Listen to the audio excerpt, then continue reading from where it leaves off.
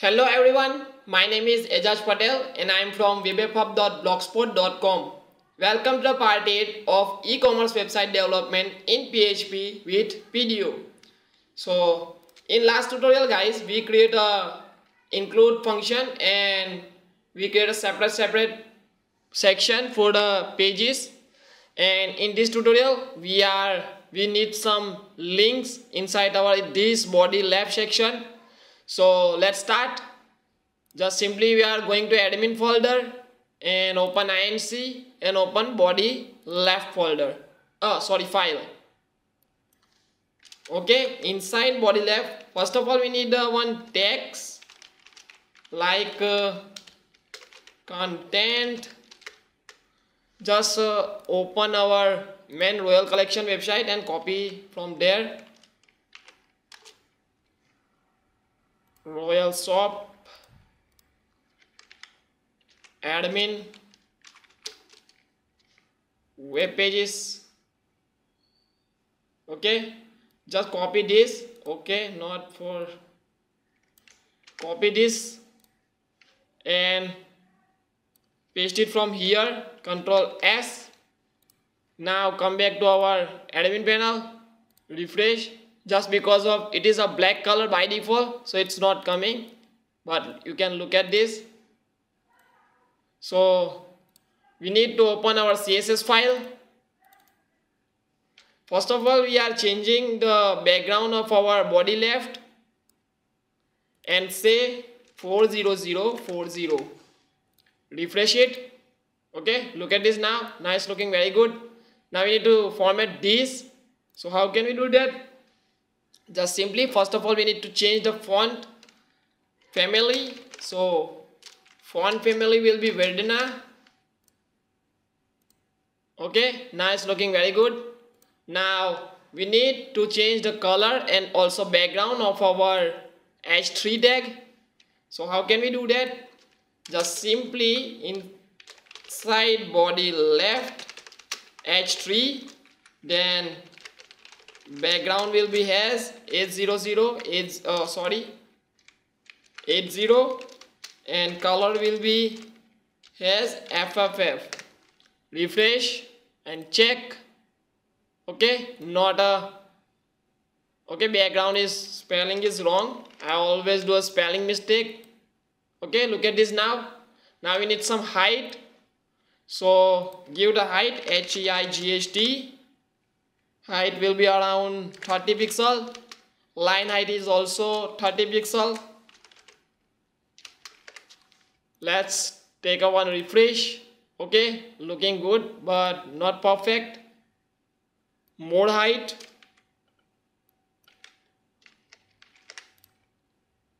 Refresh it. Okay, now it's looking very good. Now we need to body radius it. So border radius. So say border radius 3 pixel. Refresh it. Now we need to center this tag. So how can you do that? Simply we just write text align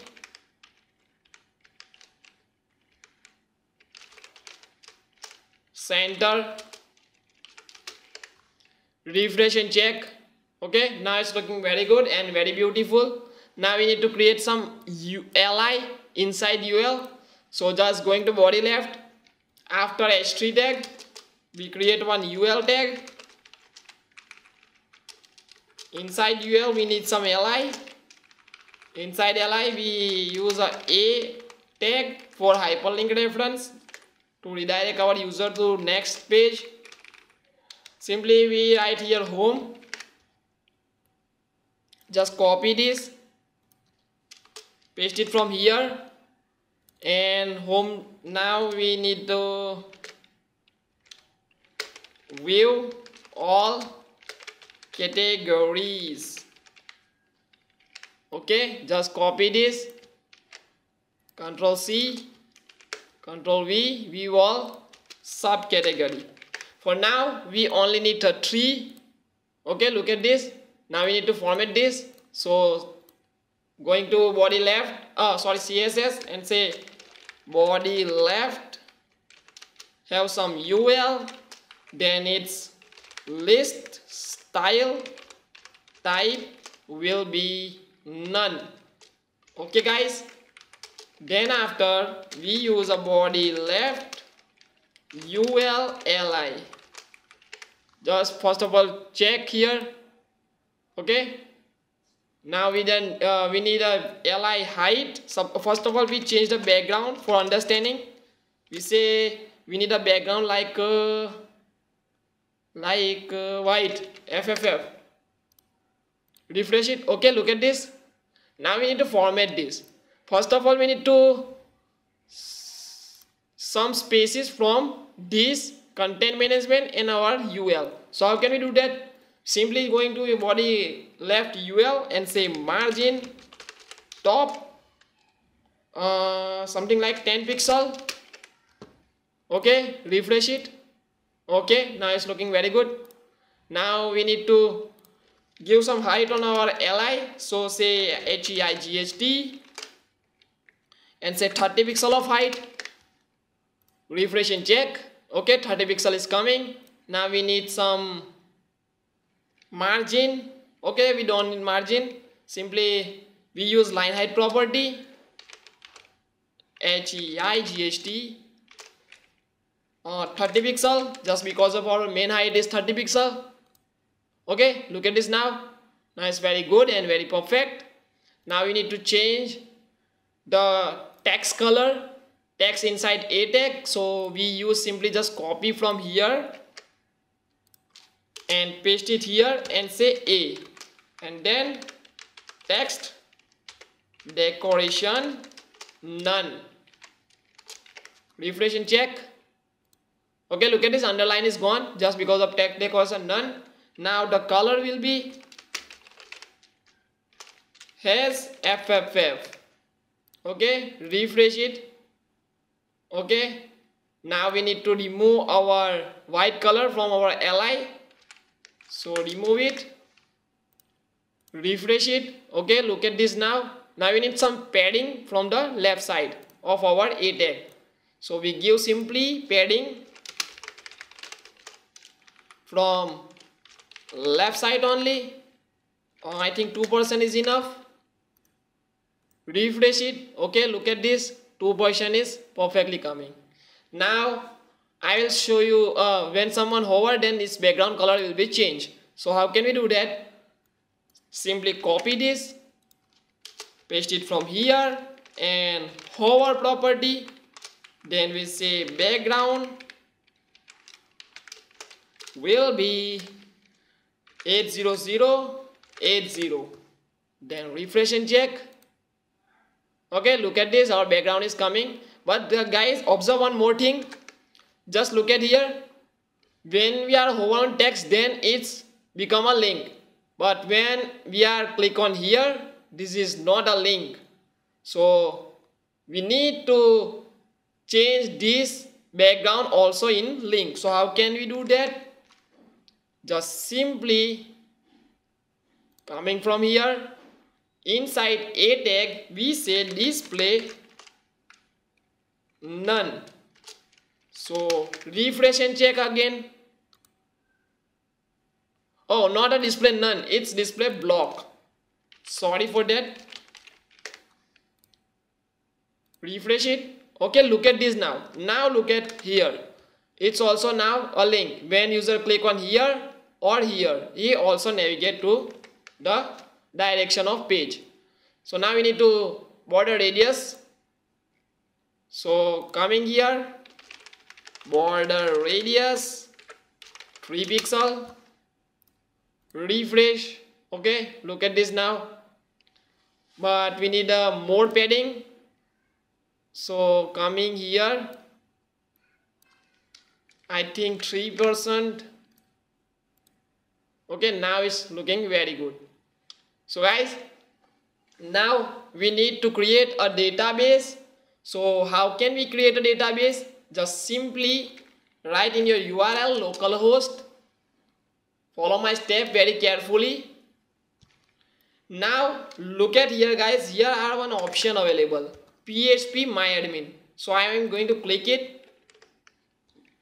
You need to also click that. Okay, so this is our database section. From the left side you can see all the database is available in our web server. So I created some websites for, look at here, blogs, then Hindi, then Royal Shop, then Taste, then it's all are created by me. So how can we create a new database? So simply we just click on here also for new database, and simply we click here also for new database. So we are click on here. Now look at here, here one option, create a database. So give the proper name, like I'm going to give the name like online. Okay, I'm giving the name like online store. Online store. Then just click on create. Okay, look at here. Here are the folder available. Just because of we here two database with the same name, like online store and online store Hindi. Okay, so our database is here, online store. Click on it. So you can find here. Here you are creating you need to create a table, some tables. So let's create a table. We create a main cat table for adding the category dynamically. We need a two field here, two column. We need two column here. So just write 2 and click on go. Then here are the next screen is available for you, that give the field of database table name. So first will be category ID and second will be category name. Okay guys, then first will be integer because it is a category ID is always integer. Then after category name, so it should be a varchar or it should be a text. So I'm using text. I also give the length of 10 and cat name should be 100. Okay, then scroll right, then observe here are one option A_I, which means auto increment. So click on it and select primary. Click on it. You are know about the primary key. I think you are better understand what we are going to do. We just create one table and give the category ID, primary key and auto increment. Okay, just so simply save it. So look at here, our table are created now. Okay guys, now we come back here and we need one database connection file to connect our website to this database.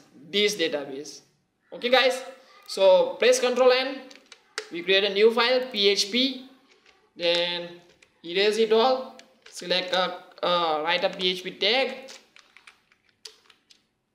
Okay, so save it first. When where we will save this file? We will save this file inside our admin folder, and inside admin folder we have one folder inc. We save this file here by giving the proper name like db.php. Save this file. Now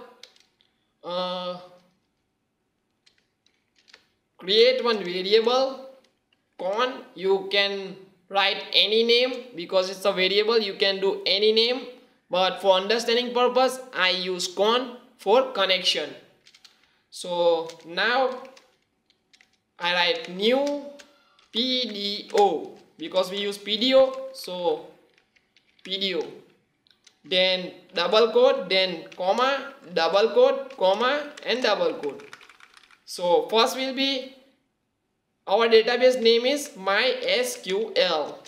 Then it's our host, and host will be the local host because we are on offline server.